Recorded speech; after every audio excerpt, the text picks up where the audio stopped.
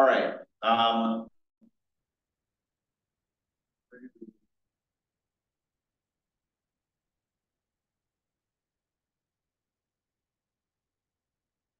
There we go.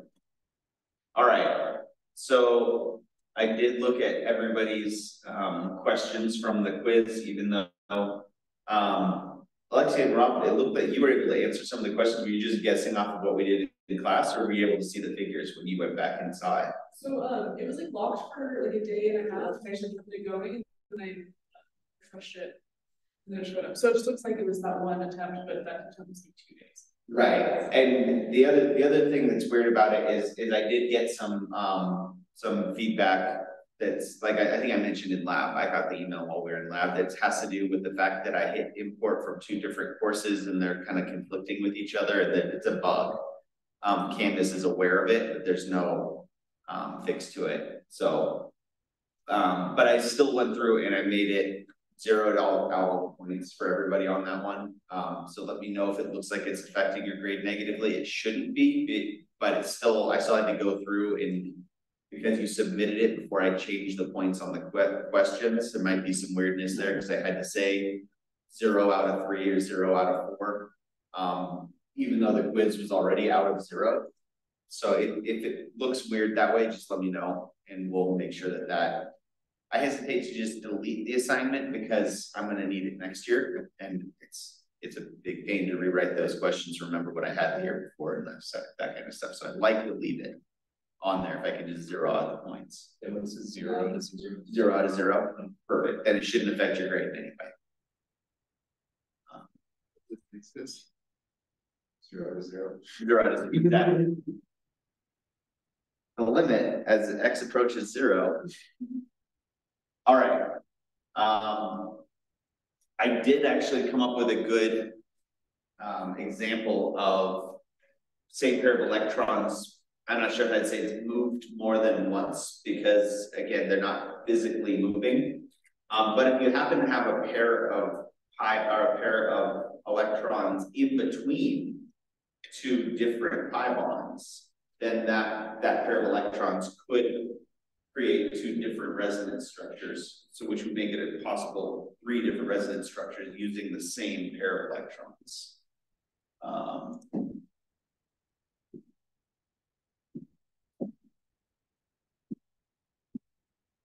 So for instance, if you had something like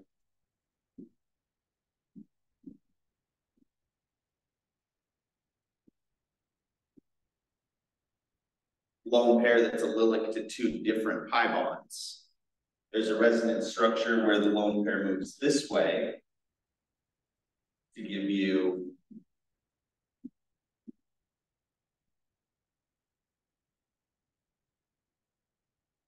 this resonance structure, and then there's going to be the same structure the other direction as well, right? So, and that's one that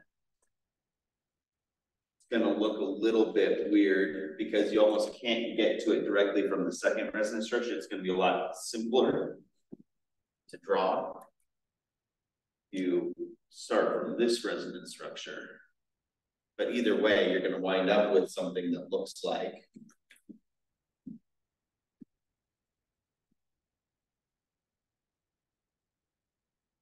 this. Okay, so that just came to me in a dream while I was thinking about that question. Oh, yeah, you could obviously have, if it happens to be able to move in 2 different directions, you're definitely going to be able to have the same pair of electrons participating in resonance 2 different ways.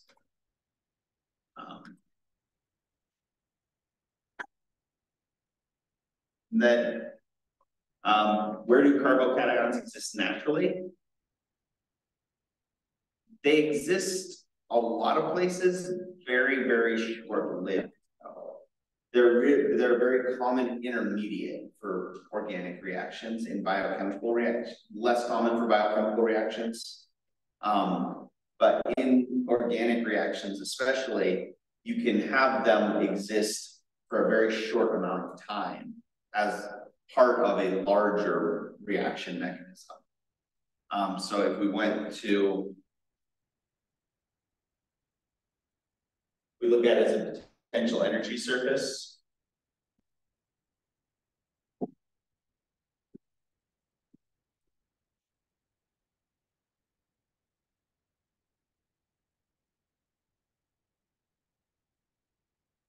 You can conceivably have a reaction that goes uphill in energy temporarily to make a less stable molecule for a second before then going downhill. So your reaction overall is downhill in energy is favorable, but we're making this less stable intermediate in the middle. And so that's where we see a lot of our really things that we say are, well, this is really unstable, but it does exist. Usually it's in the context of it exists for a very short minute as sort of a stopover in between two more stable things. It's your gas station and In-N-Out in Kettleman City on I-5. It's in between Sacramento and LA. It's not really stable. Nobody stays there long. You move along pretty quickly, but it's there. If not for the fact that it was in between Sacramento and LA, there would be no reason to have those gas stations and that In-N-Out right there, right?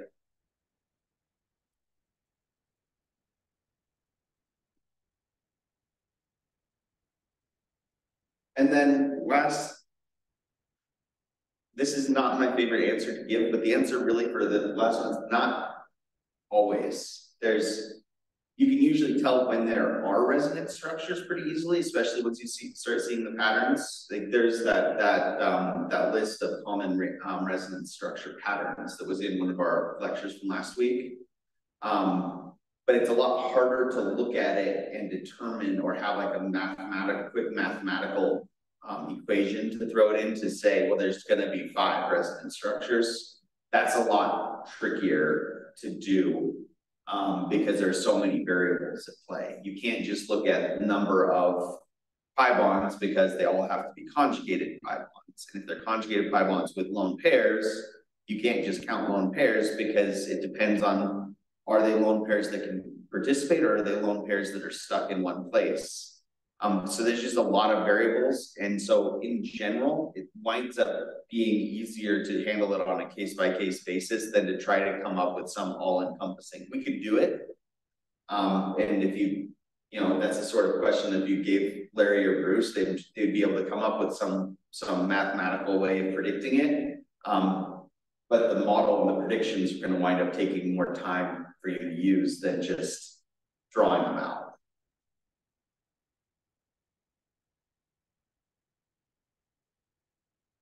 All right, let's talk a little bit more about acids and bases.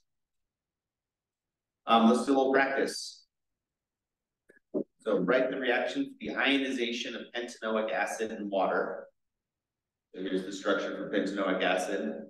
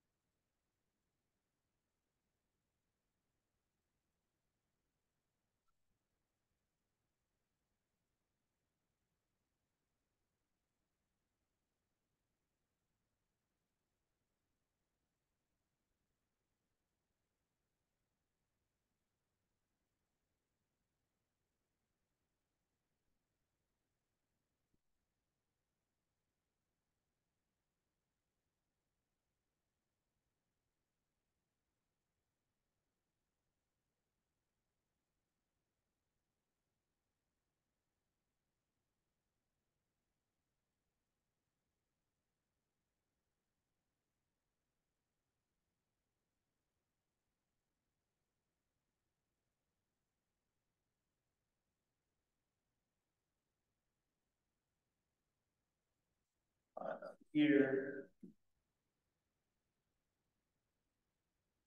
2, 3. And Sure, it is right.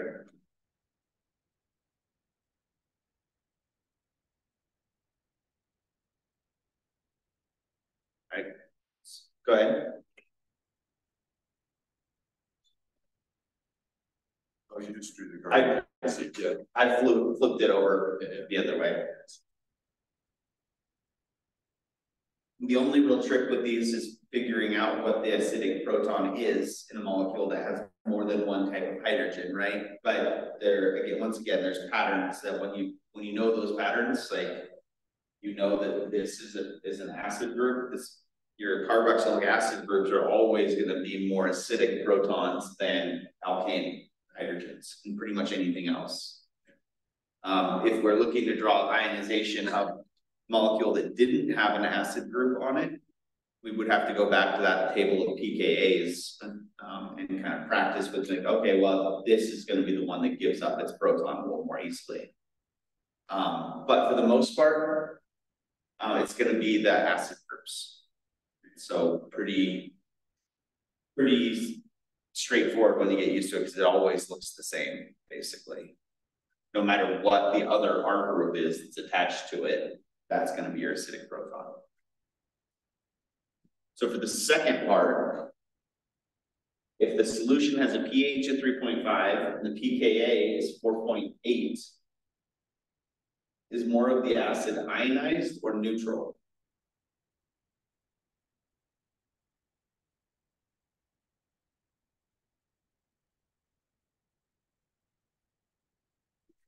There's excess hydrogen ions in solution. Yeah, so this is one of the ones with layers, right? Where it's like, okay, we need to look at which one is neutral, protonated or deprotonated. Neutral is protonated for acids for this particular function group. So then the question really is more of the acid protonated or deprotonated? And pKa is 4.8, that's our 50-50 mark, right? That's where it crosses over between being deprotonated and protonated. If the pH is 3.5, we're more acidic than 4.8. So if we're more acidic than 4.8, more of it is in the protonated state. We have extra H pluses around, so we're more likely to see it in this state, which is the neutral state.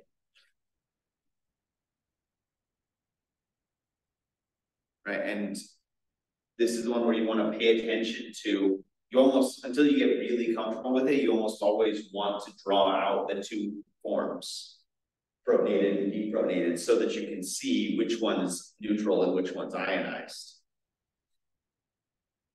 Right, because protonated, without even knowing what the molecule is, all you need is a pKa and you can say protonated and deprotonated, right?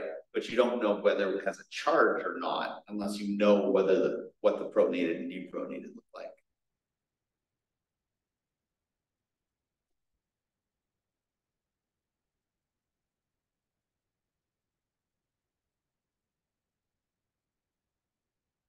But in general, if it's an acidic compound, an acidic compound is going to be neutral when it's protonated, generally speaking. And basic compounds are going to be neutral when they're deprotonated.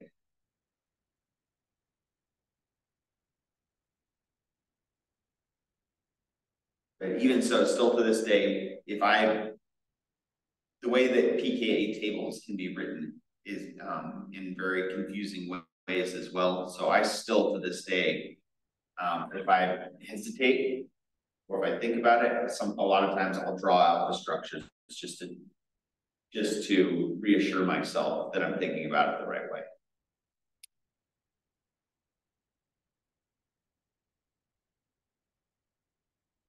Let's add one more layer. Here's benzoic acid.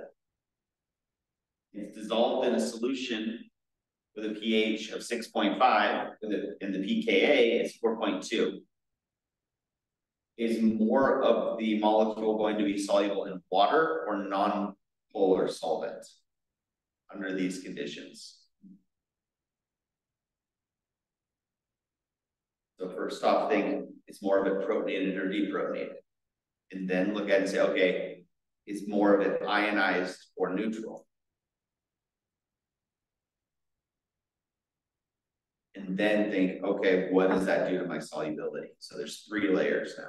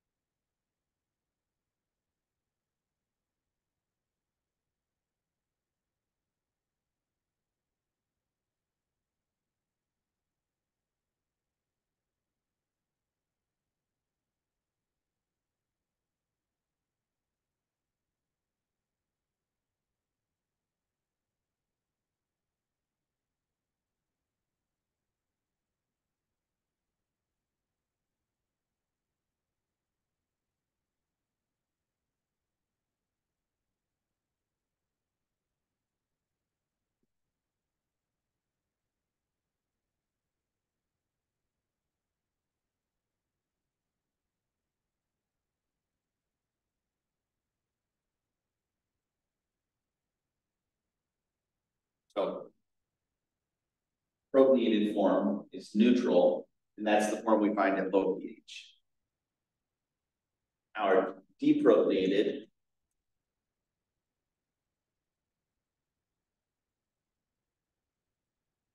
is ionized.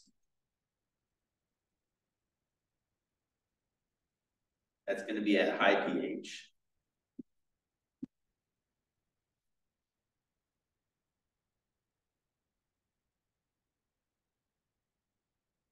Which form is going to be more soluble in water? The ionized.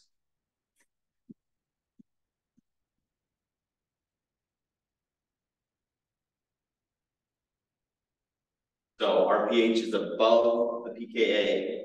So more of it is deprotonated, which means more of it is ionized, which means more of it is soluble in water. And if we take that same solution and we acidify it, like we're going to do in next week's lab, and like you got a chance to see on Tuesday, we'll wind up with it shifting that equilibrium to favor more of this. And we'll see it be more soluble in non-polar solvent. So it's a lot of steps to remember. None of them are particularly difficult on their own. But when you get a point blank question like this, you kind of have to go through the steps until you get really comfortable with it. Right? Until you get to the point where you can visualize, I know exactly which one is the deprotonated versus protonated and which one's ionized. Eventually you'll be able to do this pretty quickly in your head. But it's a little bit like doing like multiple algebra steps at the same time, right? If you try and do too many algebra steps at the same time, they can all be pretty simple, but you'll still trip yourself up. Same thing. Take your time on these, write out with your different categories, different layers, protonated, deprotonated, neutral, ionized. When I was writing some of these questions, I kept trying, instead of writing neutral, I kept trying to write unionized, ionized versus unionized. Turns out that is a word. Spell check doesn't catch me on that, except normally you pronounce it unionized. Then I realized we already have a word for molecule that doesn't have a charge. We call it neutral.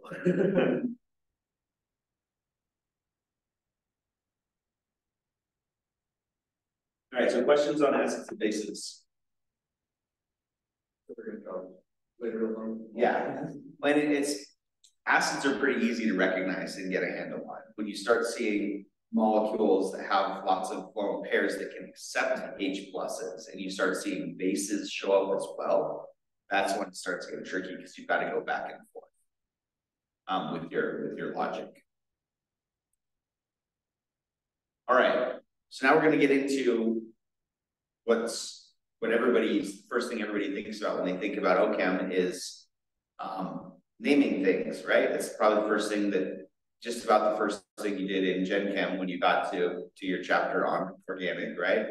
Was, here's how you name these things, here's how you draw them.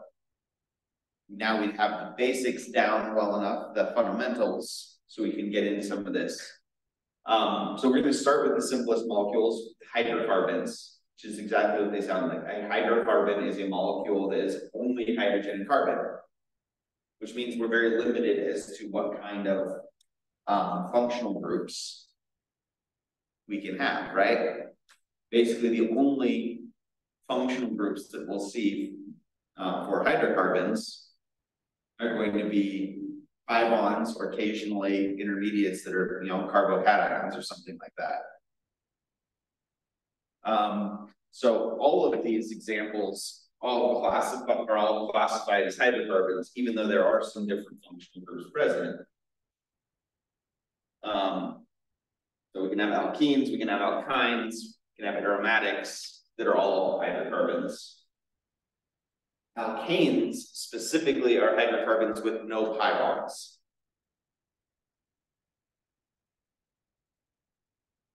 Right, and so this is a great place for us to start because it gives us a lot more practice with, okay, without too many different variables, let's get a lot of practice with drawing all the possible constitutional isomers. Left that alone for last week, but we're going to come back to it now. But we're not going to worry about anything with pi bonds at this point, or oxygens or nitrogens or halides. All right, so when it comes to nomenclature in OChem, it's a different set of rules than what we consider inorganic nomenclature, or the 3 types of nomenclature that you learned in Gen Chem, right? There's covalent nomenclature, there's ionic, and then there was acids and bases, right? Those are all inorganic nomenclature, and they're all based just on what's the overall molecular formula. Organic nomenclature has to be more complicated because for the same molecular formula, there's numerous different compounds and we need to differentiate between them. I could throw this slide in there just because it's kind of interesting to some of the history of some common molecules. And literally they used to, whoever discovered a compound just got to make up the name for it.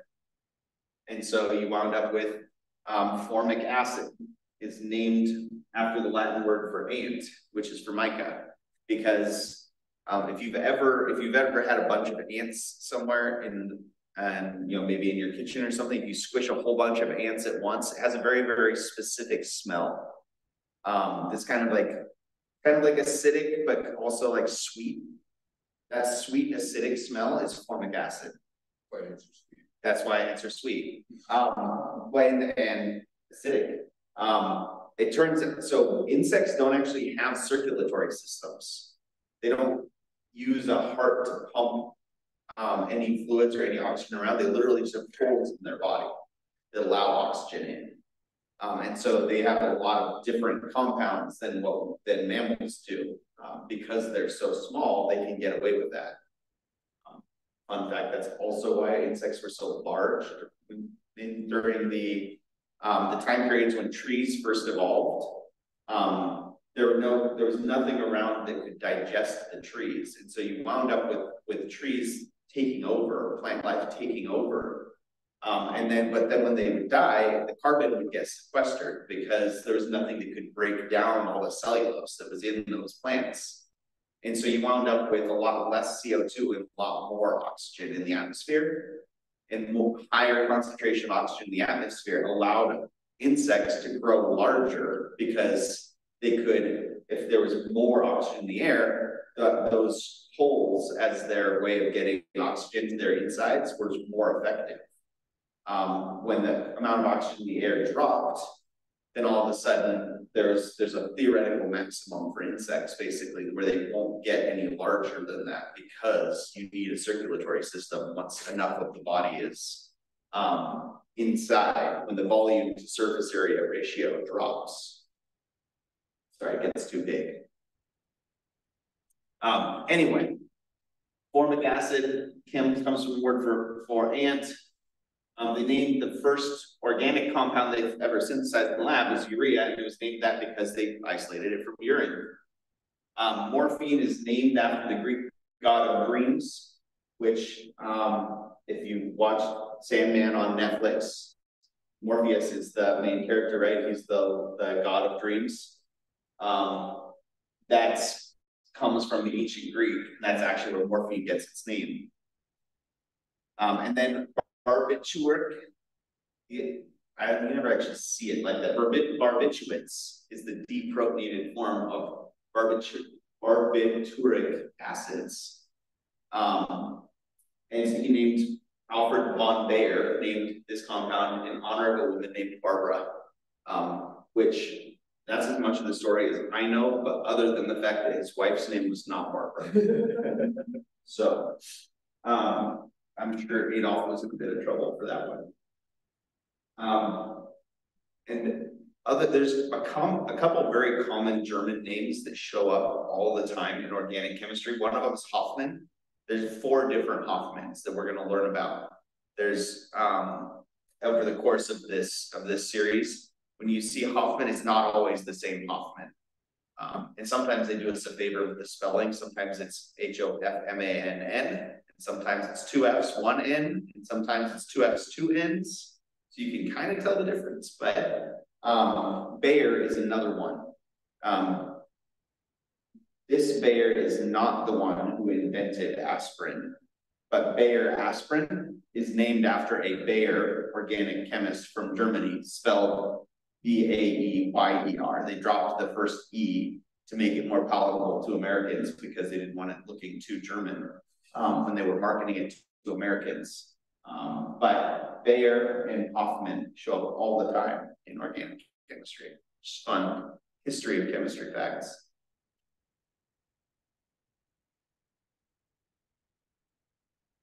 All right, so now we get away from that. We don't want random names because nobody wants to have to deal with memorizing all this, right?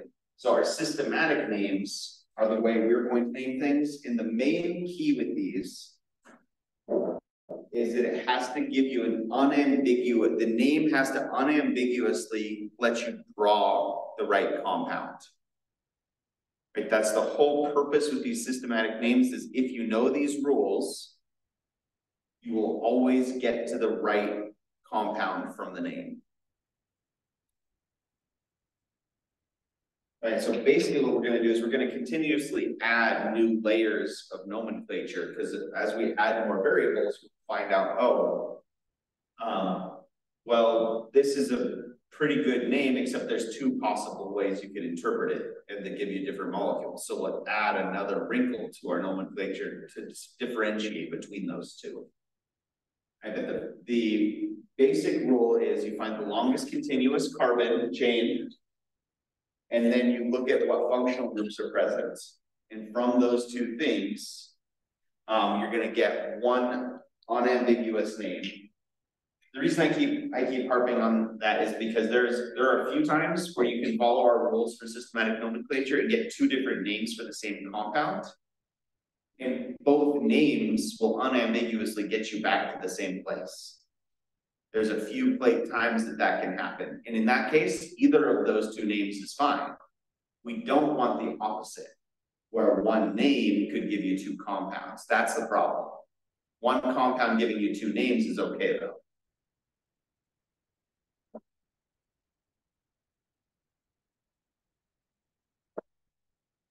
So a lot of times we're finding the longest continuous carbon chain, refer to that as the parent chain or the parent molecule. And it's not always going to be left to right or up and down. Sometimes it takes a little bit of creative thought to find it, or circling. I usually do it go by circling what I think the longest one might be. And if there's a couple options, go count them and then see if circling it a different order is going to give you the same number or a bigger number. So if I'm looking at this, yeah, it looks like that looks pretty good, but then I realize, oh wait, there's 2 there. So what if I went that way instead?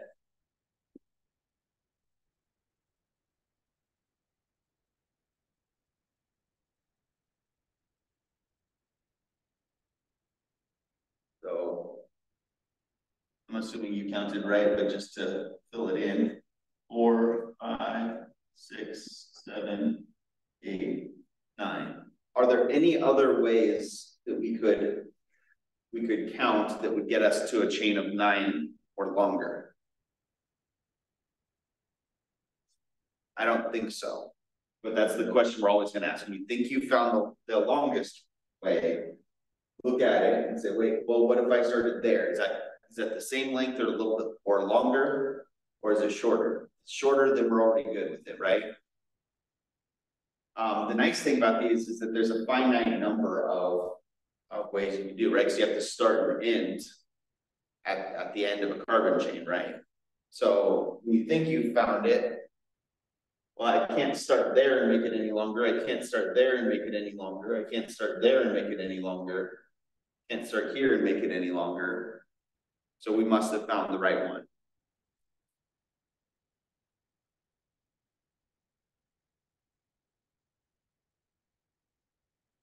Right, and so when we're naming the parent molecule, that whatever the longest continuous carbon chain is, we're just going to use that number as our base molecule.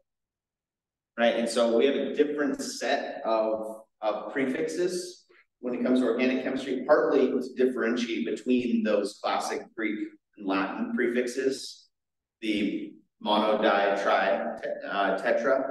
We don't want to reuse those because then that gets really confusing, right? And so we have a separate set of organic nomenclature, although there is some overlap. Mostly, these are the ones we want to keep distinct because those are going to be the most common other prefixes that get used on top of things. It's very rare that we would have 5 of the same functional group attached to something. So very rarely is pent going to get used twice in a row. You can't, it'd be very, very uncommon to have pentachloropentane. It's possible, but it's unlikely. But it's fairly common to have something like dichloroethane. And so having a separate set, especially for those first 4 numbers, is really helpful in keeping you from confusing yourselves and others. Right, but once you get past bute, the rest of these are pretty standard, right? So easy to memorize from 5 forward. I don't know how big of carbon chains you went through with Gen Chem. Did you go just 10 or did you go past that? It was just 10. Yeah. We played with the delayed acid, but right. And that's the thing is once you get past about 10, if it's a common molecule, then it's going to have its own common name, which is usually one of those ones that the discoverer made up. Right. So once you get past 10, there's a whole system past that, but I don't even remember it off the top of my head. It's like deca or dodeca and trideca or things like that. But we're just going to stick it through 1 through 10 for now. And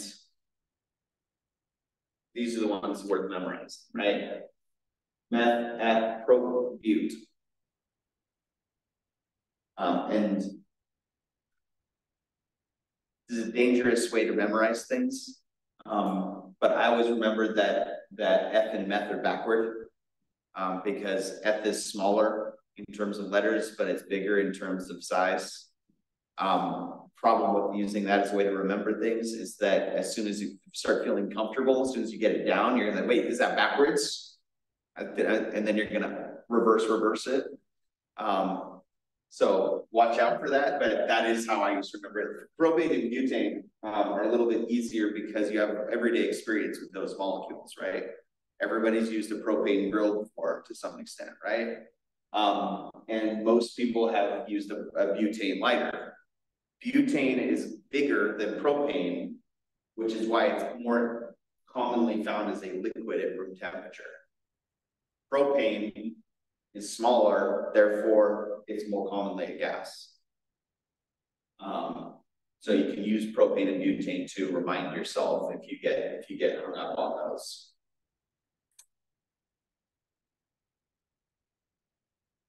All right, so if we want to start just drawing products, we draw the alkane with the formula. This is a little bit of review from a couple weeks ago. If we draw the alkane formula C3H8, done that before. The name of the molecule, you just take the prefix and then you stick the name of you stick the functional group name basically at the end of it. So for these molecules, if it's an alkane we're building, it's just going to be propane.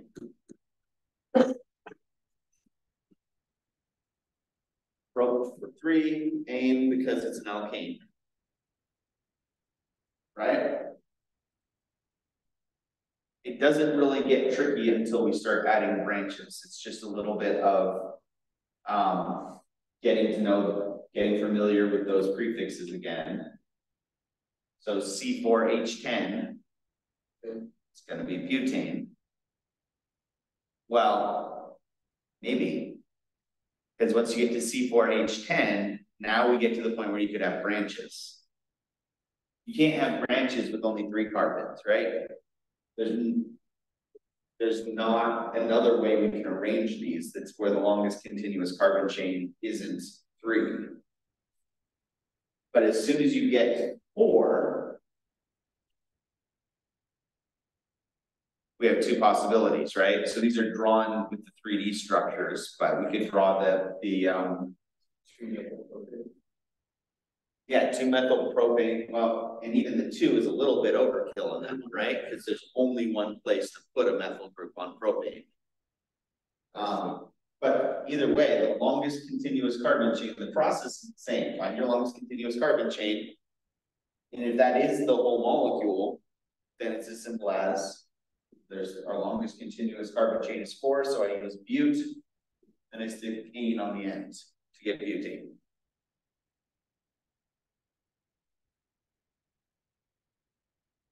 We don't want 2 separate molecules with the same name though, right? That's the whole point of the systematic nomenclature.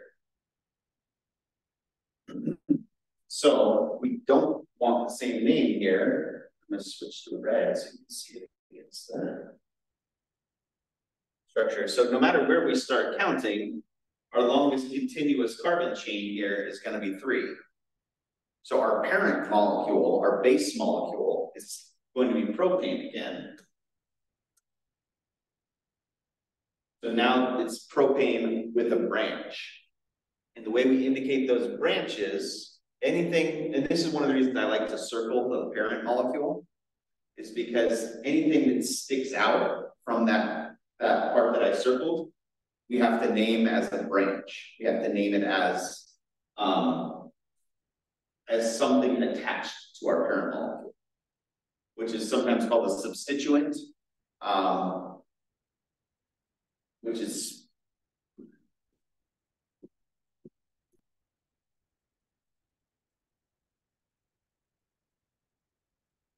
a substituent is a less important part of the molecule, or something that's substituted on in place of something else. So if we have a branch, if it's a simple alkane branch, then all we're going to do is we're going to say, we're going to add YL. And that's going to indicate that it's an alkane branch. And then we just put the same prefix that we would normally use to say how big that branch is. So this is a single carbon branch. So it's a methyl propane.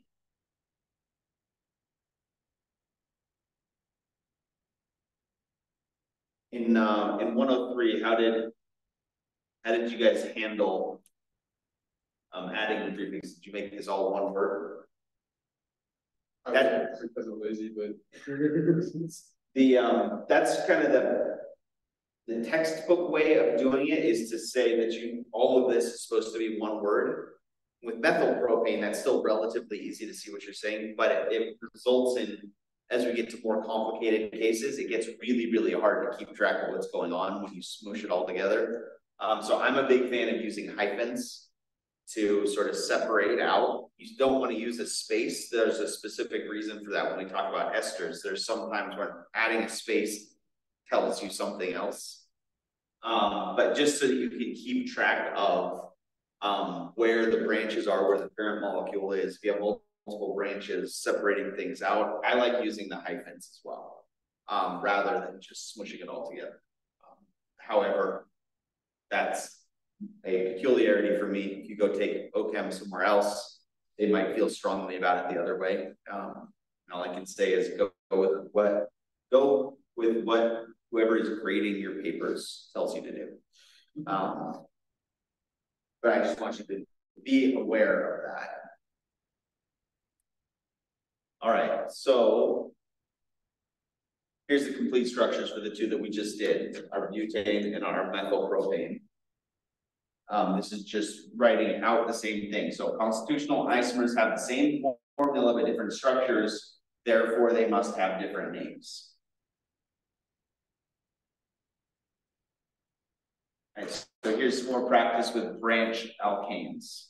Prefixes, I don't know why they chose to do them before the parent molecule. It seems like it would make more sense to put your parent molecule up front and then add your modifiers to the end.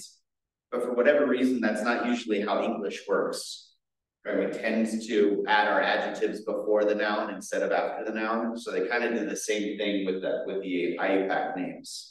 Your parent molecule is always at the very end, and any prefixes you add before that are modifying the parent molecule.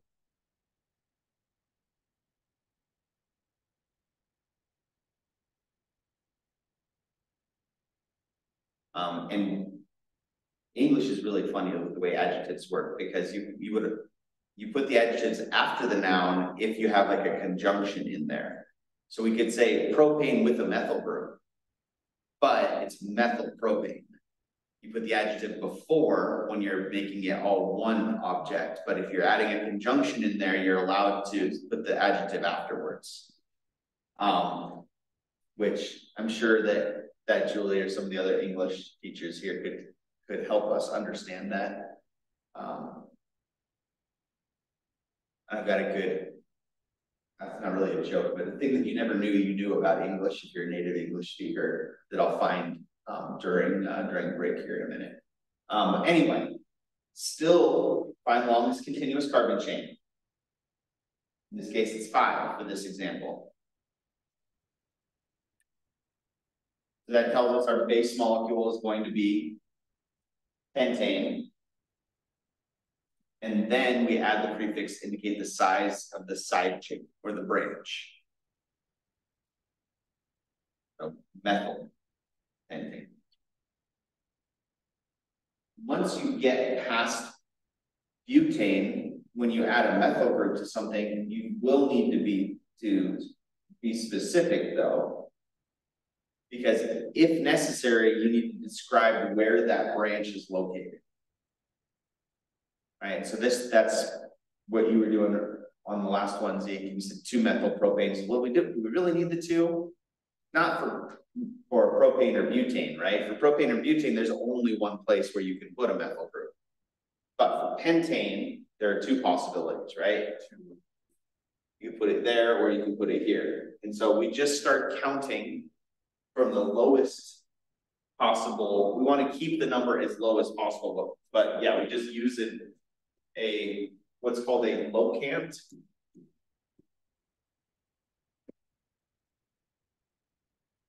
Is kind of the fancy word for use a number to say where it is.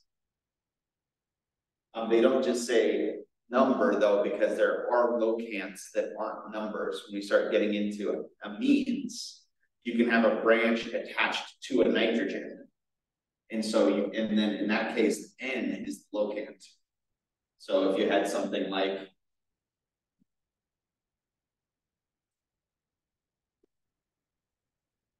a cyclohexane with a nitrogen attached, that's cyclohexanamine. And it has a branch, and that branch is on the N, not on any of the carbons. So we'd say that that's N-methyl cyclohexanamine. But if the branch was here, that would be 2-methyl cyclohexanamine. Right, so the locant doesn't have to be a number. Was the point that's why they use this weird fancy word for it, instead of just saying what number of carbon is it on, because there will come a time where we can get more complicated with that.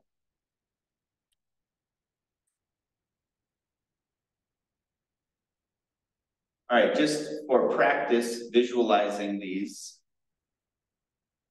and seeing in 3D and trying to find the longest continuous carbon chain in 3D.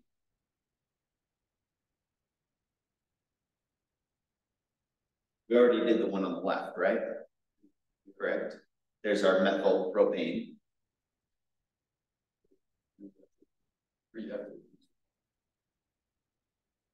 So then here, do this one first. There's our longest continuous carbon chain is 5 once again. So that's going to be a pentane, and it's got a methyl group. So it's methyl pentane, but it's 2-methyl pentane now. The one we just did was 3-methyl pentane.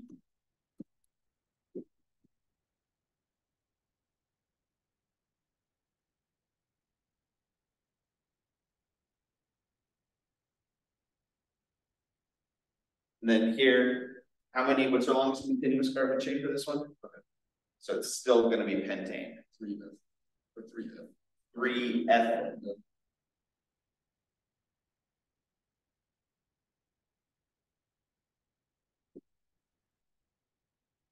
Ethyl, because the branch is 2 carbons long. When it comes to counting carbons on a branch,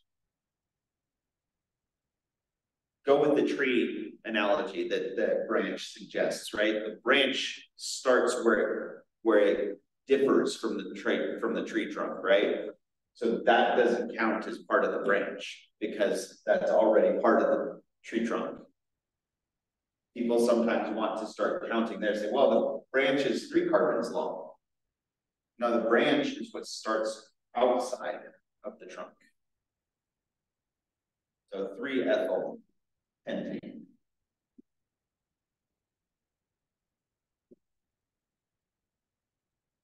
The other reason, there's one more reason why I like the defaulting to using the hyphens is that when you start typing these or running out of room on your paper, you're going to want to write the names in 2 lines anyways a lot of the time, so you might as well already be used to using hyphens. Just because it's a pretty common issue. All right. That part's simple enough so far. And we'll keep adding wrinkles to it. Let's take our break. Let's do 10 minutes. Let's come back in at 11. And we'll do some more practice. Get this ingrained so you can't possibly mix up fused growth ever again.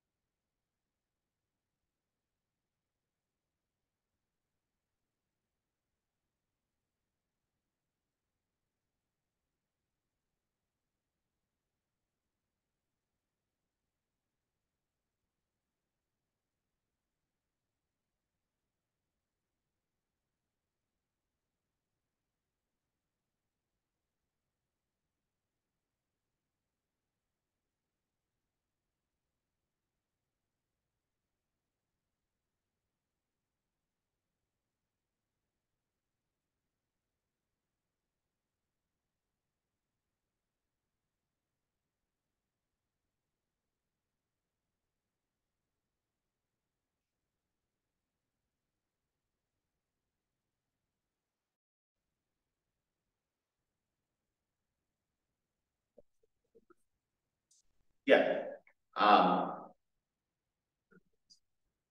I would do the one here, so 530-541-4660. That's extension 704.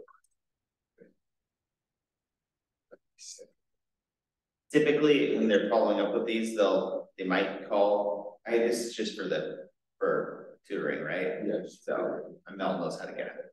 Yeah. So use that one, You said 674? 704. 70. I would get confused with that one because I dial my wife's extension a lot more often than I dial my own extension. Right.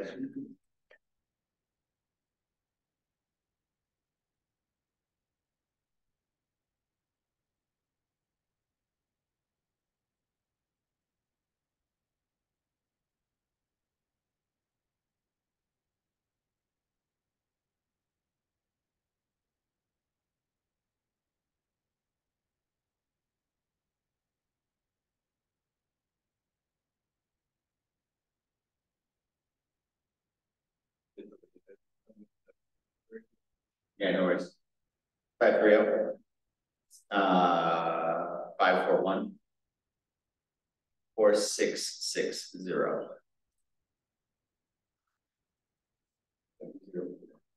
704. Yeah, Thank you. I really appreciate it.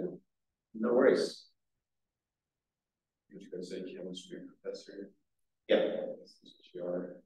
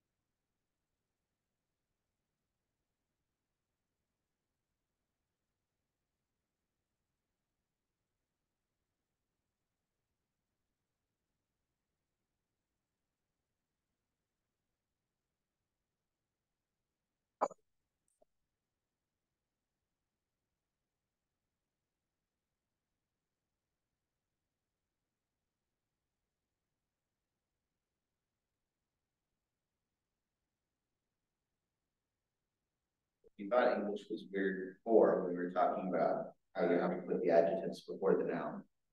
Not only do you have to put the adjectives before the noun, you have to put adjectives in a certain order before the noun. Turns out there's another one there.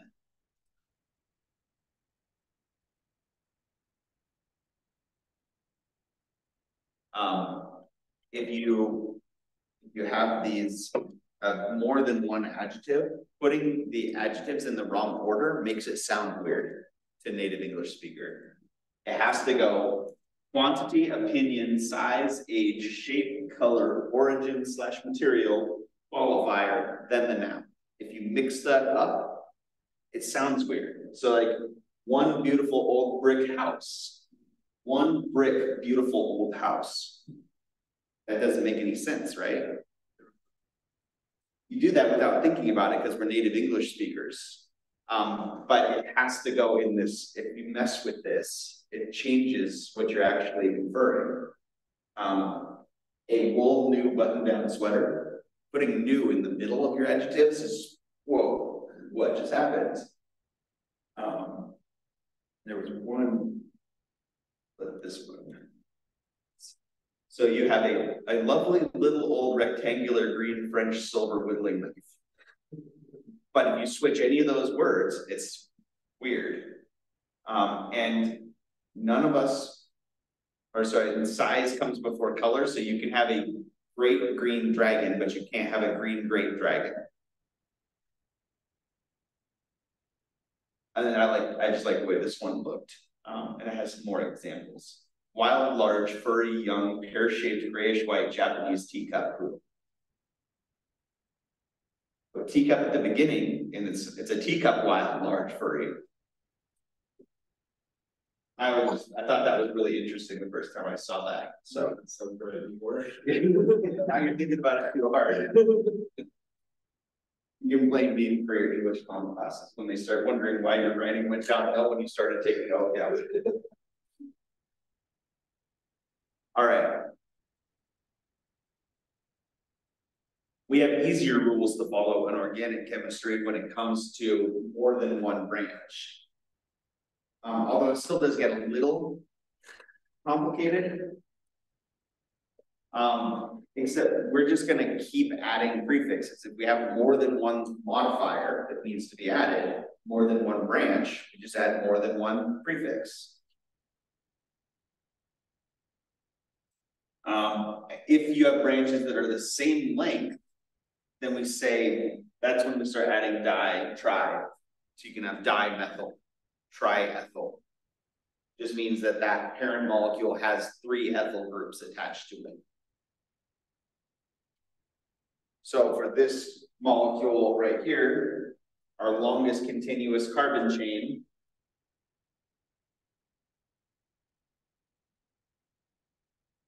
is 5, so it's still going to be pentane. Now we have 2 branches. We have a methyl and an ethyl. And in theory, the most correct way to do it is to put the prefixes alphabetically, but I'll talk about why that doesn't always work, and why I'm not going to be picky about that in a second. But as long as it's a simple case like this, we have an ethyl group and a methyl group. So we'll put ethyl first. So 3-ethyl, 2-methyl, pentane. We specify where each of those are. They carry their locant with them. So that way you know that 3 goes with the ethyl and 2 goes with the methyl. You put all of the numbers at the beginning, it'd be impossible to know whether 3 was for the ethyl or the methyl, right? Or at least it'd be a lot harder. We can still come up with some system like they go in order or something like that, but that would still be really, really tricky to follow. The reason I'm not that picky about alphabetically is because OChem textbooks don't agree on what happens if you add di to methyl.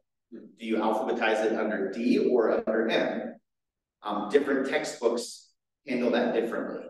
So as a result, I'm not going to be picky about it. And that doesn't affect whether an unambiguous name, right? doesn't matter what order you put these in, you're still able to draw the same molecule. So I'm not going to worry about that. But that said, with the quizzes and with Canvas's auto grader, if you put them in the order that's not the order I put it in, it'll get marked wrong initially, and then when I go back through and regrade, I'll give you full credit for it, as long as that's warranted. But yeah, so if anytime you've got two of the branches that are the same length, you just indicate that by saying diethyl, dimethyl. Tetra, you can have tetramethyl. And you can go beyond that. Then you start using those same prefixes like we've used before. So if that ethyl group was a methyl group, then it would be 2,3 dimethyl. Correct. So let's draw that one.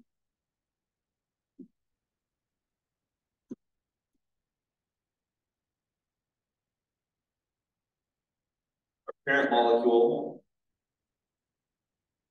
is still pentane, has two methyl groups as branches.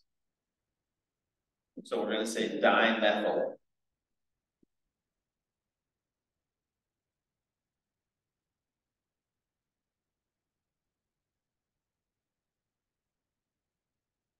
And then we have to specify where each of them are. So we would say one of our methyls is on carbon 2, the other one is on carbon 3. Typically, we separate them with a comma. Again, it's one just to differentiate you offset your locants from the branch with a hyphen. So you don't want to use a hyphen in between the two numbers because then it would get confusing. So we use commas in between the numbers and then hyphens to separate the numbers from the rest of the name. Where people tend to get bogged down or tend to miss things is if you say dimethyl or trimethyl or whatever, you need to specify where every single one of those is, unless there's only one possible place it could be. So like if you had hexachloroethane, there's only 6 places for chlorines to go. Therefore, you don't need to specify where all 6 chlorines are on the ethane, right? But for whatever reason, I guess it's not for whatever reason, I totally understand this.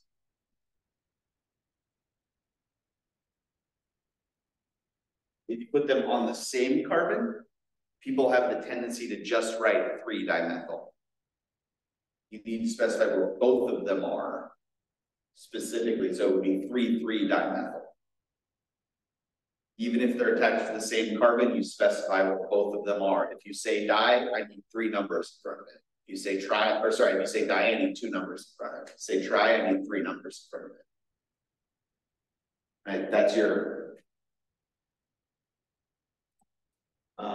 rule of thumb with those locants and those prefixes. Will there ever be a quad? Tetra, if there's 4. Yes, and actually, so that's a the one that comes to mind is a molecule that we use in we use it for NMR. That's why.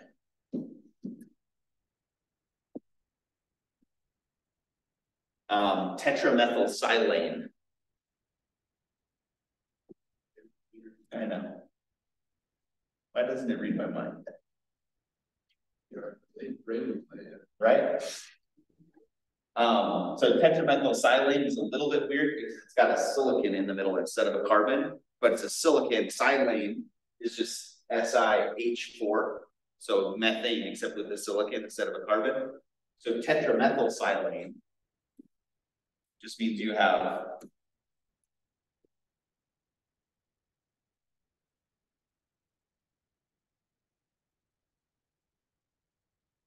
you have 3 methyl groups attached instead of the hydrogens attached. So yeah, we do see tetra. See, especially when we get into like ring structures, you can pretty easily have, if you've got a 6-sided ring, you can pretty easily have, you know, tetramethyl cyclohexane. And then you would just specify where all 4 of them are. It's the same process, though, it just gets longer.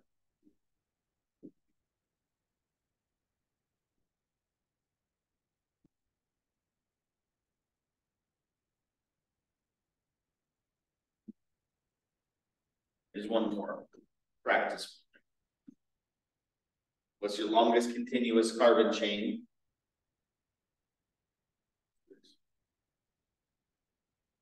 So this one's just go left to right, you get 5. Count there, you get 5. Start at the bottom.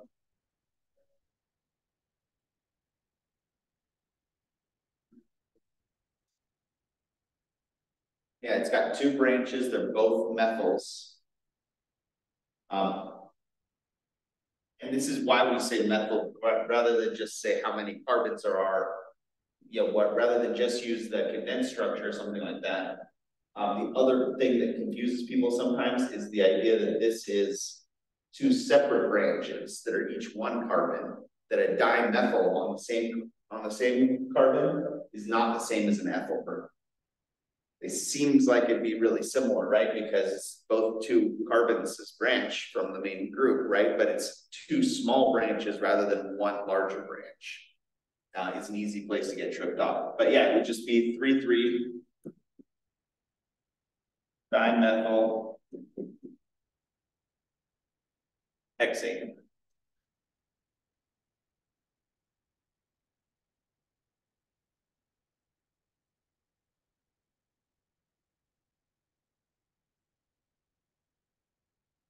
All right, and just as a side note, when you see things like we used in lab the other day, we used hexanes plural. There was just a bottle that said hexanes.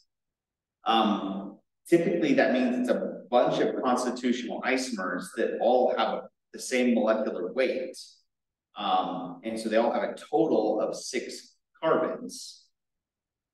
But they can be, it's kind of a mixture of all the different constitutional isomers. So in that case, it was, methyl pentane, dimethyl butane, straight chain hexane, are all just sort of mixed together. They all have really similar boiling points.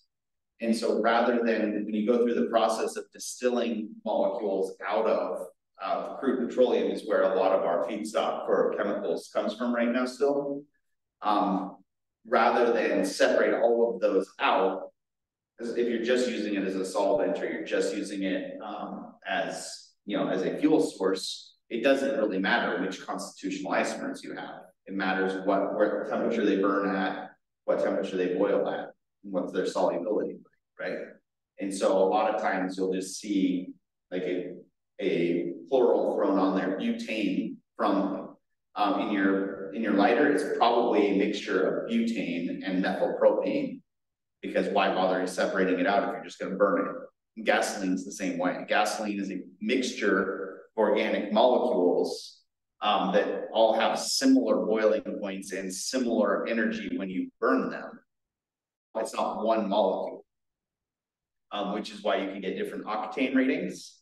The different octane ratings is literally like, okay, comparing this to straight chain octane, 8 carbons in a row. This particular mixture has 87% of the energy of pure octane, or 91% the energy of pure octane. But it's the same thing where it's just a bunch of stuff mixed together and they just normalize it, say, okay, compare, this is our gold standard for standard internal combustion engines. So we're just going to compare everything to octane.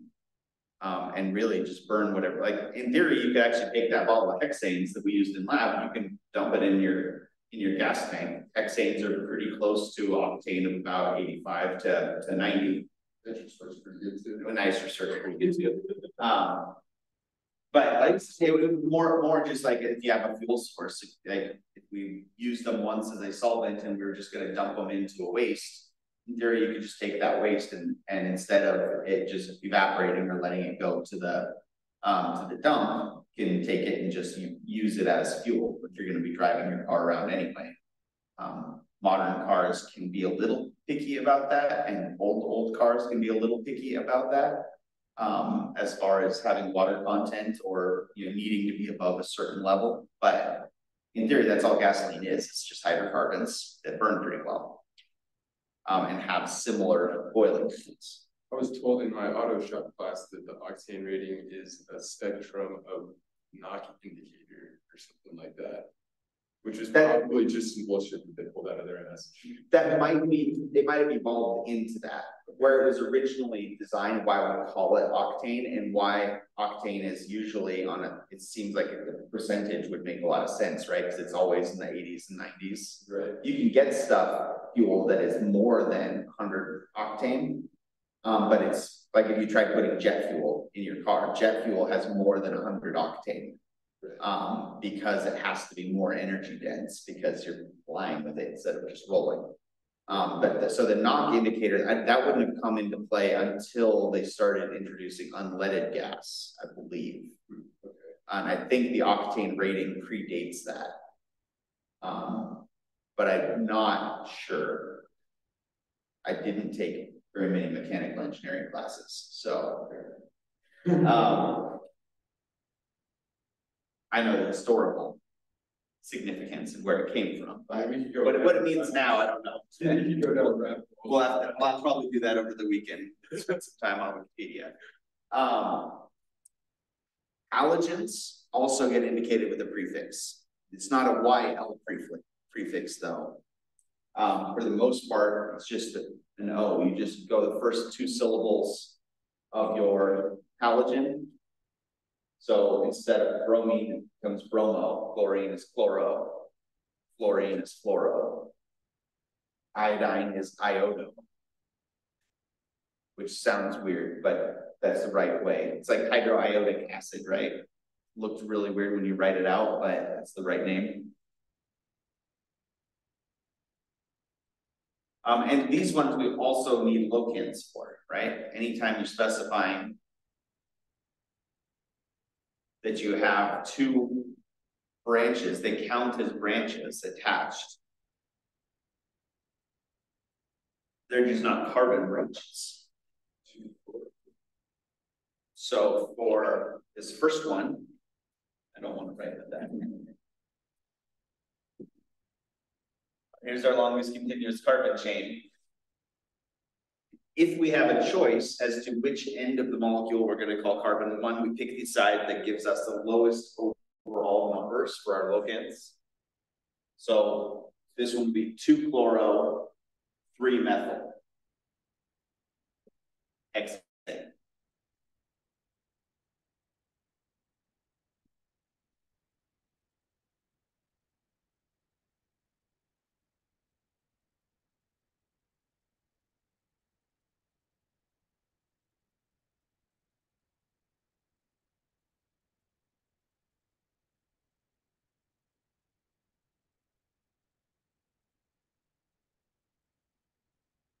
For this one on the top right, it doesn't really matter which of these you pick as your carbon, as part of your primary carbon chain, because it gives you the same number either way, right? And occasionally when we do that, when we start getting these larger molecules, sometimes there's an easy way and a hard way, but they both give you the same parent molecule. In which case, that's the case of it's both right. But you might as well pick the one that makes it easier to name. But picking the other way is not wrong. It's just more complicated. So for this one, it's still 6 carbons, so it's still going to be hexane, but it's going to be 2-bromo, 5-methyl.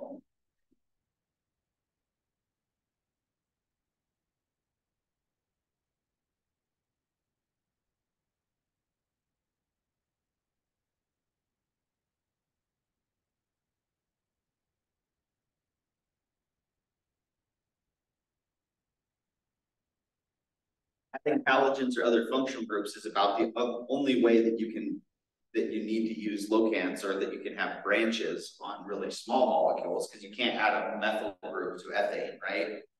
You try to add a methyl group to ethane, you just get propane. But if you add chlorines, our longest continuous carbon chain is still 2. So that's going to be ethane. It's just going to be dichloroethane. And if you say di, you need to specify where both of them are. Doesn't ethane sort of specified too? You would think, but because they could be on the same carbon. Okay, gotcha. So if they were on the same carbon, it'd be 1,1 dichloroethane. Here, because they're on the opposite carbons, it's 1,2 dichloroethane. We could have it our own way of saying, like, on adjacent carbons or on different carbons, but we already have the number system in place, so don't fix it if it ain't broke.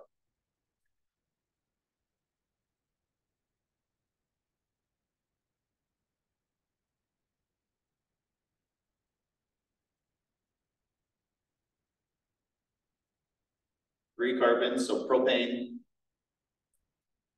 So technically for this one, the methyl doesn't need a locant,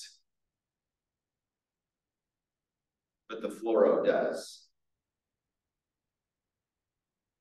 When we start getting into these more fringe cases, it's always better to be overly specific than under specific, right? So if you're unsure if you need to add a number, add the number.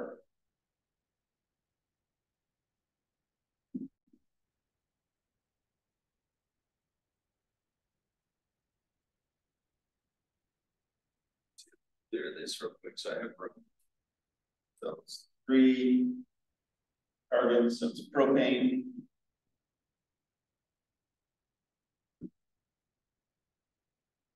One fluoro. Methyl. Technically, the methyl should probably go after the fluoro, but again, I'm not going to be picky about that. And I tend to add them from right to left. So I start with the parent molecule and then move this way. So I just leave myself enough room to put the methyl after the fluoro. And again, I'm not going to be picky about that. If you're unsure, so because it's a methyl group, there's only one place it can be.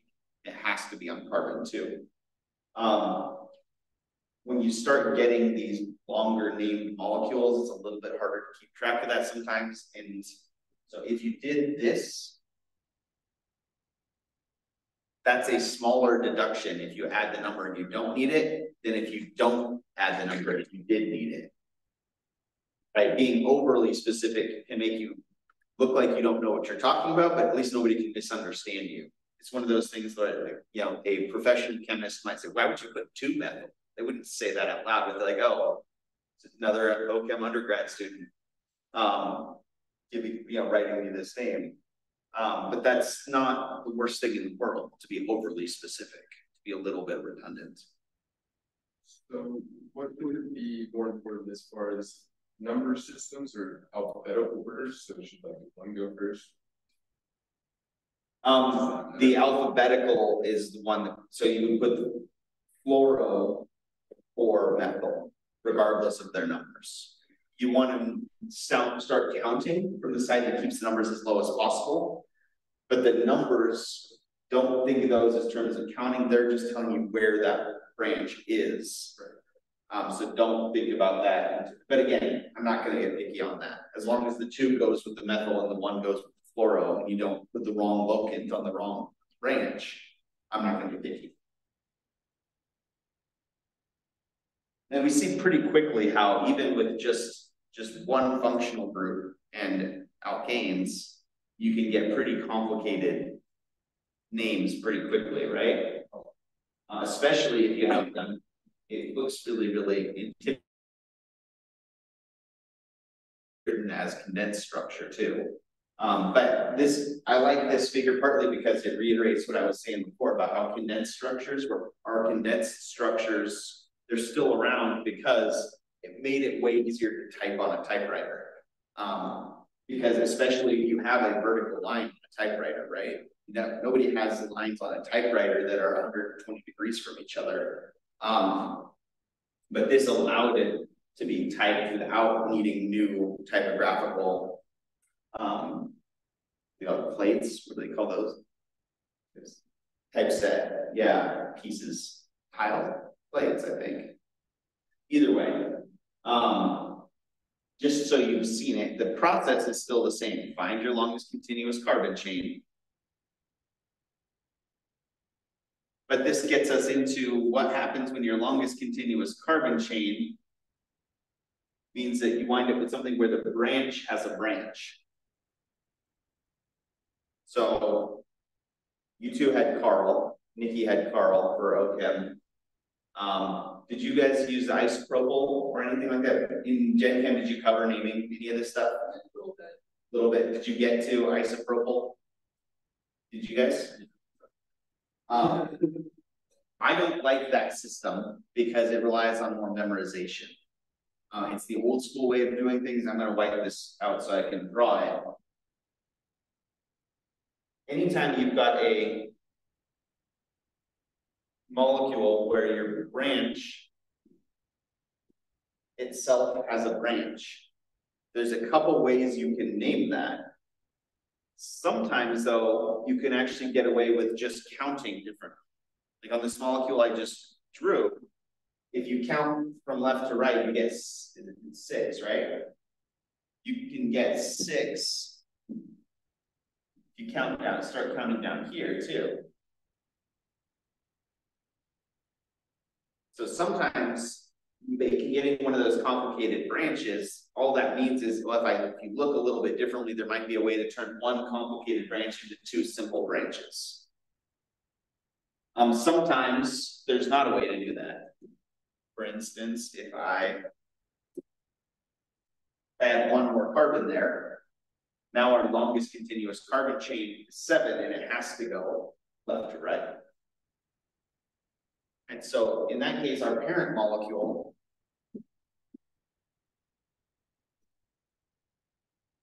is going to be heptane.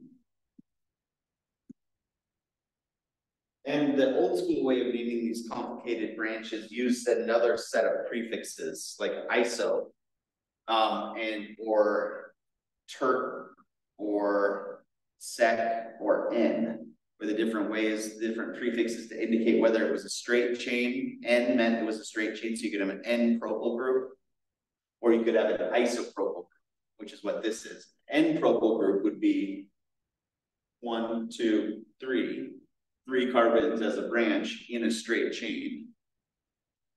Isopropyl group is 3 carbons as a branch, but you're connected in the middle of that branch. I don't particularly like that because especially once you get past propyl, it gets really, really hard to tell whether, okay, is that an isopentyl group or is that a secpentyl group, or is that, there's really, really weirdness happens. So what I'm going to teach you instead is a little bit trickier for the smallest complicated branches, but it's universal. It's the same process every time. And all it is using parentheses, pretty much the same way you would use parentheses in a math class. Parentheses in math means do this first, right? Or these things apply to each other, and then you apply other stuff to them, right? In this case, we would say that the branch that's attached here, the longest branch that's attached is an ethyl group. And then there's a methyl group attached to the ethyl group. So the way we would write that is in parentheses, we say methyl ethyl.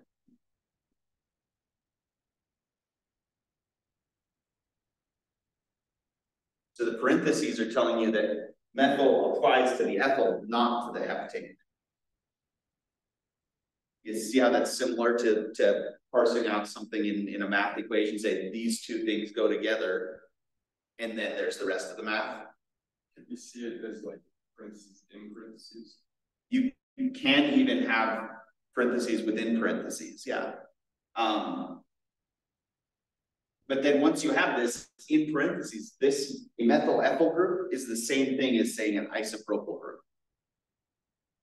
So isopropyl, if you've seen that first, isopropyl is a common prefix, gets used all over the place. Everybody's seen isopropyl alcohol, right? That's really common to think of this group, that style of branch, as an isopropyl. And it's a little bit less writing even. But the thing is, if you get used to using the prefixes or the parentheses, that will never let you down, and it's less memorization once you learn how to do it. Right, so I always get somebody who had either had Carl or somebody else as taught them, drilled in the difference between isopropyl or sec-butyl or isobutyl or terbutyl. If you want to use those, that's fine. But there are going to be times when you're going to need to use the parentheses anyway, so you might as well get used to them and just abandon this for the most part. Don't fall into the sunken cost fallacy. Just because you spent time to memorize it before doesn't mean it will continue to be a good investment to spend time using that system.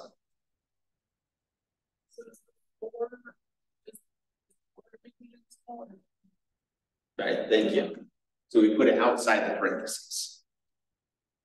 Occasionally, you can have a complicated branch where you wind up with a locant inside. That's the inside. Right.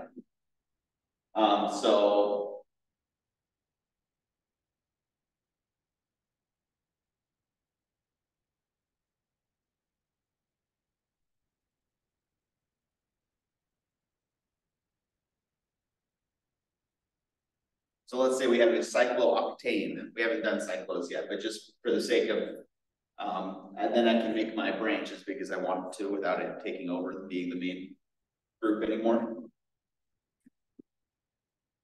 If we had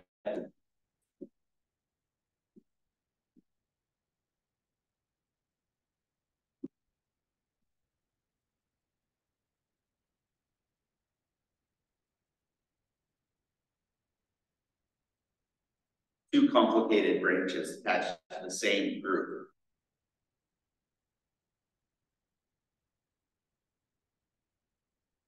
the red one, we're gonna, for both of them, we can use parentheses. It's both of them are going to be a propyl group with a methyl attached to it, right? One, the methyl, so I guess we start by writing it's methyl propyl.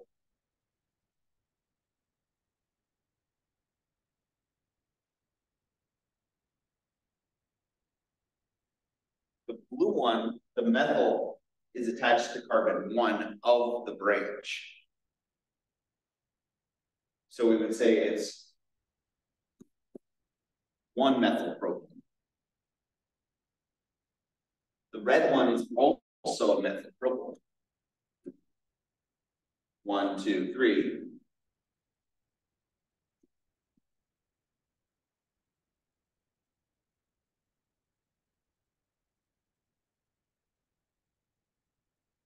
But now that's on carbon 2 of the branch. You start counting carbons over again for the branch when you're in the parentheses. The numbers inside the parentheses are referring to the propyl branch. So carbon 1 of the propyl branch is right here. So we would say that's 2 methyl propyl. And then our overall molecule, and again, we haven't talked about cyclic groups, but it's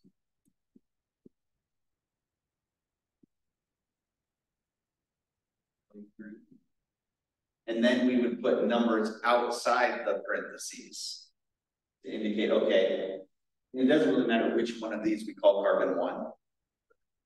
6 to 1, half a dozen the other, it's going to be 1, 3 either way. But you can say 1, 3, 1 methyl propyl, 3 2 methyl propyl, cyclooctane.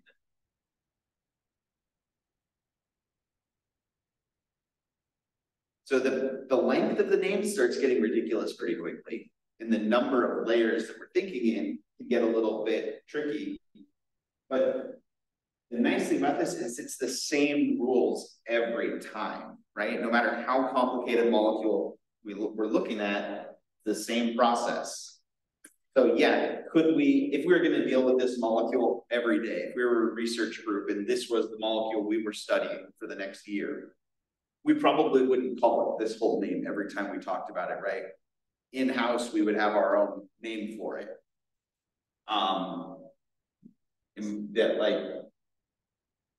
we might, if I was just making up a common name for this off the top of my head, dimethylpropyl cyclooctane, and then condense that further, I mean, DMPCO or something like that.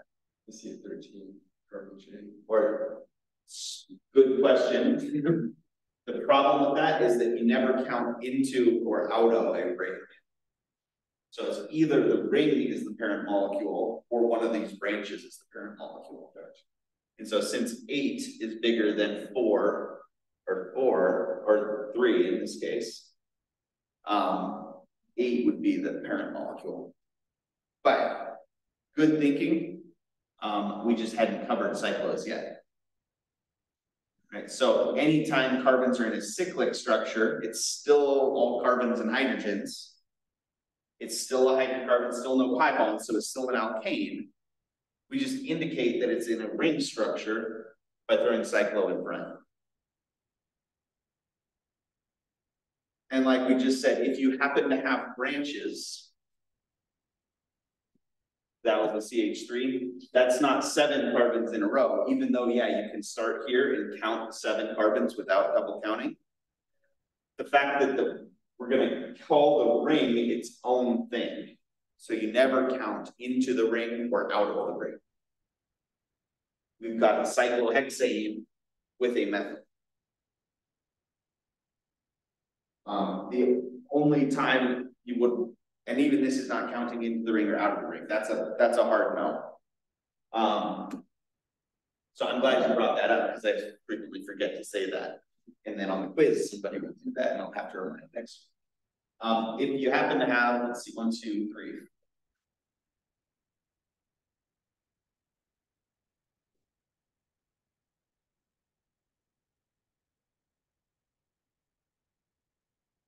We have 2 different options for what our parent molecule is, right? But are still our same regular rule. We either have 7 in a row here, or we have a ring with 5. So our longest continuous carbon chain is going to be the 7. And so our parent molecule would be heptane. That just means that our ring is a branch. So we would just say cyclopentyl heptane. And we just specify where the cyclopentyl group is, right? So cyclo as a prefix can get thrown in anywhere, wherever we need to indicate we have a ring structure. You could have dicyclopentyl. Correct. Specify where it's attached. In a cyclo group can be attached to carbon 1, right? Because that we can't count into or out of the carbon chain or out of the ring. So you could have 1 cyclopentyl heptane. In this case, it'd be 3 cyclopentyl heptane. But if there was another one,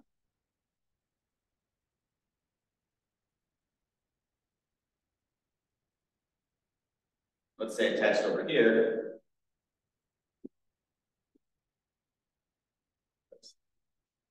Yeah, so now it's going to be dicyclopentyl. And we want to keep the numbers as low as possible. So it could be 3, 7 or 1, 5. 1, 5 dicyclopentyl heptane. It's a lot of stuff and there's a lot of layers, but again, we're just going to keep practicing and get more and more comfortable because it's the same thing every time.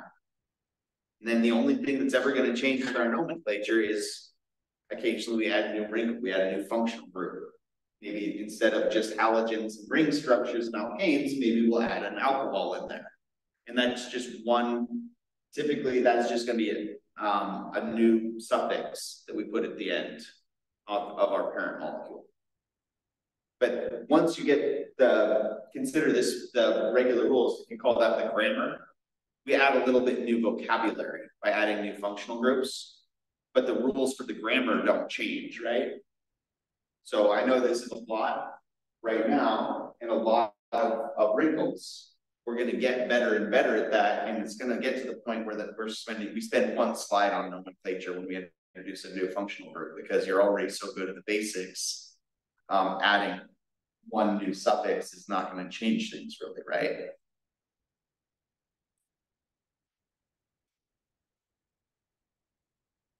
And this is what we were just talking about. If the cyclo group is the longest carbon chain, then you just name it as normal, ethyl cyclopentane.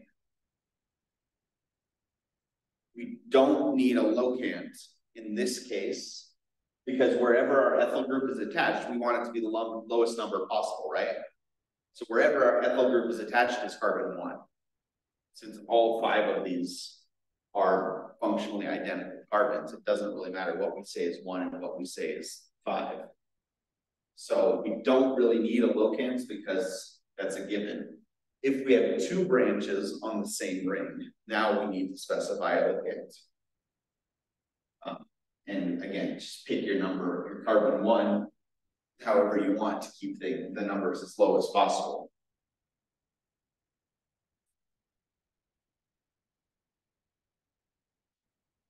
So let's practice.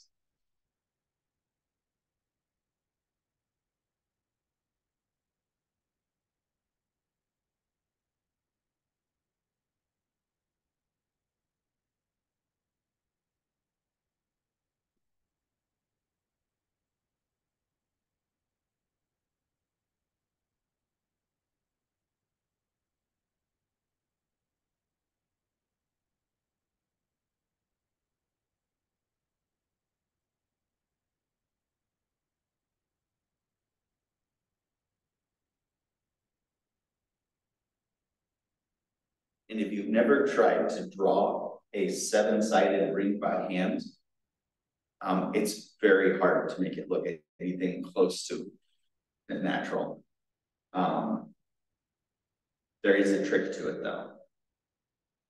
Draw the bottom half of an octagon, then the top half of a hexagon, and then you connect them.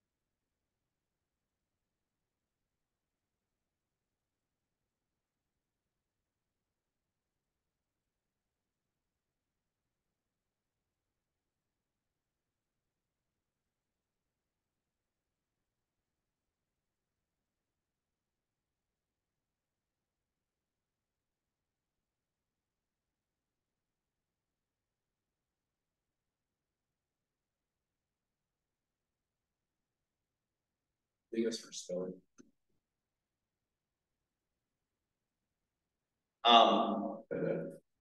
Not typically. And the metric I use is this: if somebody who's taken OChem before can look at what you wrote and know what you meant, which does involve me making a judgment call. But if you're close, then no, I'm not going to ding you on it. Like probably the most common one, I'm guessing you switched the O and the U on fluorine. I didn't even put the U. Didn't even put a U. But that's still something that somebody who had taken this class would be able to look at what you wrote and know what you meant, even if you misspelled it, right? If you put fluorite instead of fluoro, or did something weird like that, or left out the L, all of a sudden, like leaving off the L, fluoro makes it a whole nother thing, right? Whether or not that's a thing that actually exists, somebody might look at that. I have no idea what fluoro is. Right? That I might mark up or something. I usually get that question when we do the elements quiz in Chem 101, right? Because everybody's like, how am I going to remember how to spell praseodymium? Just don't leave off a whole syllable and get close so that the average person could figure out what you meant, and that's good enough. Don't leave off a syllable. Don't leave off a whole syllable. And don't, the other example I use is, if you were trying to write zinc and you swapped out the Z for an L, that's not zinc anymore. I don't know what that is, but it's not zinc, right? Like, that's just a one letter transposition, but that's an important. Yeah. Some letters are more important than others. Yeah. All right. For the cyclohexane, we have 2 methyls and an ethyl attached. So it's going to be, and you can wait. A lot of times what I'll do when I'm writing out the prefixes or the branches is I'll wait to add, I'll just leave space for the locants and I won't add them until I'm done writing. That way I can consider where I want to put my numbers. Again, this is a classic case of, is that alphabetically correct or isn't it? And that depends on which textbook you're using. So I'm not going to be picky. If you put ethyl dimethyls, just as much as correct. And with all of them being alkane branches, they're all the same sort of priority. We'll define priority more detail later. So just keep the numbers overall as low as possible. So if we said 1, 2, 4, that's lower than 1, 1, 3, 4. So it would make more sense. Usually we would say 1, 2 dimethyl, 4 ethyl. It gets a little bit trickier when you start adding other functional groups in. Because it turns out the other functional groups usually have a higher priority, which means you care more about keeping their numbers low than you do keeping the carbon branches low. So for this one, if it was, do one example and then I'll.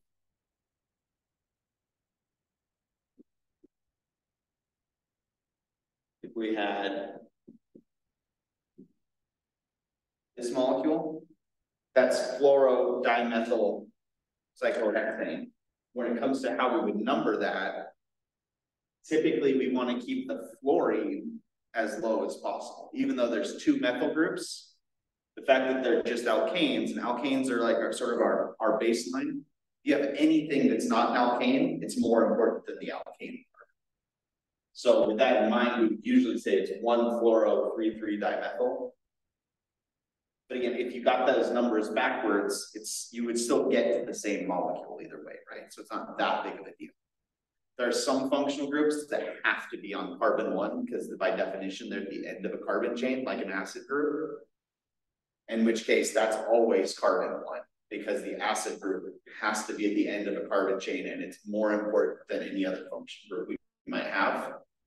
So in that case, like, well, I just want to get you familiar with the idea of the priority when it comes to the numbering. With alkanes and halogens, they're all relatively close to the same priority, so it's not that big of a deal. But we will start considering that as we go forward. And this might just be the way my brain works, but I always found it really easy, a lot easier to go from the name to the structure than the other way around. Structure to the name, you have to remember every detail the whole way through, right? Name to structure, unless I gave you a bad name, then it's already got all the rules that you need built into the name, right? You just have to remember what they mean sometimes.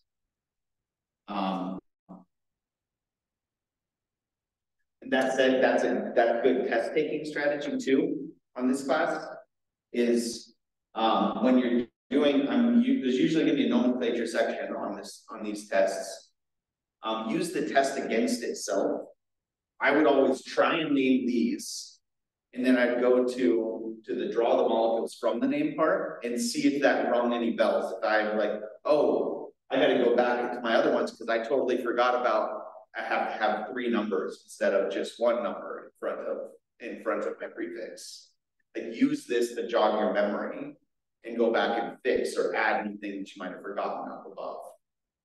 I always consider, like, part of it is you have to have a decent memory or, you know, be able to keep in the back of your head what's going on. But even on standardized tests, sometimes the test itself will give you a clue if you know how to, like, oh shoot, I totally forgot about that detail that they mentioned in question 9. I'm gonna go back to question 2 and fix it. Use the test against itself. It may even be the same. Might even be the same question sometimes, or the same molecule, or reverse of the same thing. That's what Carl did. Points that I didn't have to do work. There you go. Right. So that's, if you can recognize things like that, if you know that think of from the perspective of the test writer, a lot of times that will give you clues and remind you about some of these trickier rules. So methyl ethyl cyclopentane, draw a pentagon, right? And stick a methyl ethyl group somewhere on it. 1,1,3 trichlorocyclohexane. Draw a hexagon. And then add chlorines to it. There's 3 chlorines.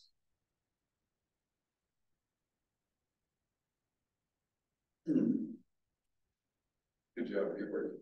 Sometimes you can force it back down, right? Not today, sneeze. That's this class. Shouldn't it be the top point should be down like, or else it Doesn't matter. 1, 3, 3. Only if you are thinking about starting counting like a clock, right? If this is carbon 1, that could be 2, and that could be 3, or that could be 3. Right?